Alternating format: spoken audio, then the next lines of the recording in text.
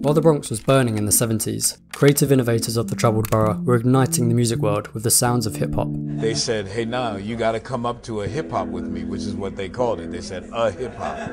DJs would mix popular songs and MCs would rap over the breakbeats. These events would go on for hours. In fact, that's part of the reason why it took so long for hip-hop to see its first proper record. The live energy of rap was thought to be impossible to capture on vinyl. It was considered something that could only be experienced live.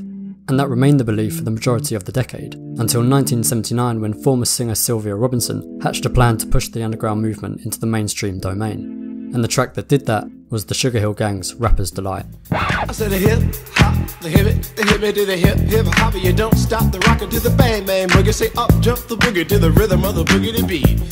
Now, Rapper's Delight transformed the street culture of hip hop into a commercially viable art form. It was the first rap single to conquer the charts, reaching number 36 on the US Billboard Hot 100. Robinson's success with Sugarhill Records was nothing short of historic. It was a catalyst for what would arguably become the cultural revolution of our time. All of a sudden this underground movement was on pop culture's radar, and the winning formula? Boastful lyrics over a sampled beat.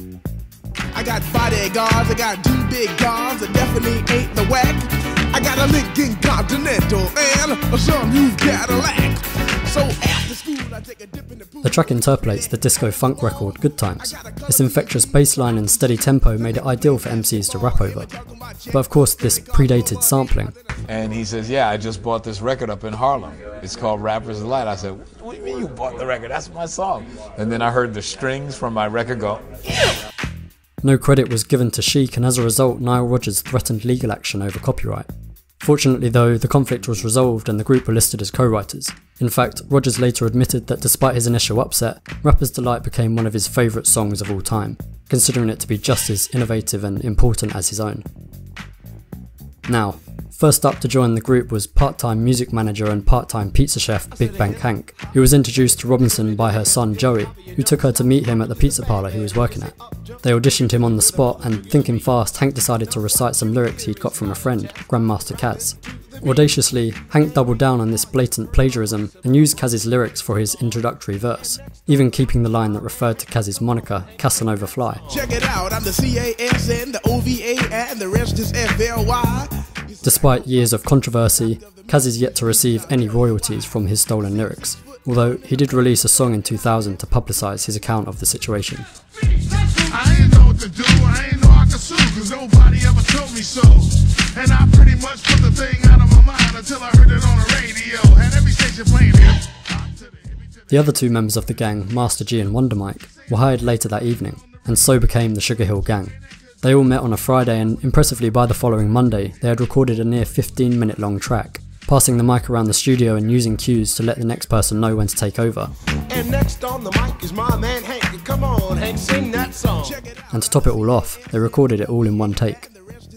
It's important to note quickly that while Rapper's Delight was the first commercially successful hip-hop track, it was actually the Fat Pack Band's King Tim III that was crowned the first ever hip-hop record, being released just a few months prior to Rapper's Delight.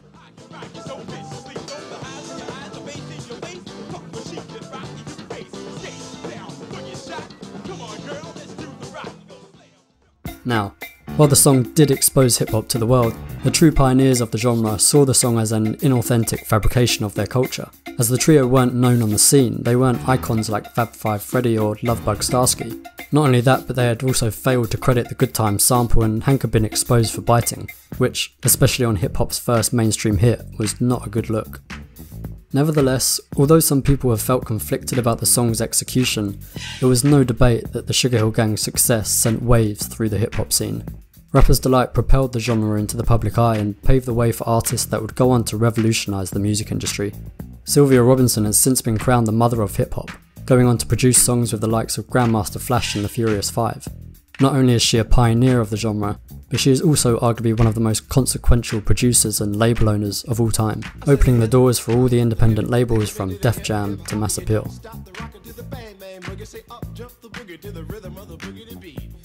Now what you hear is not a test, I'm rapping to the beat. And me, the groove, and my friends are gonna try to move your feet.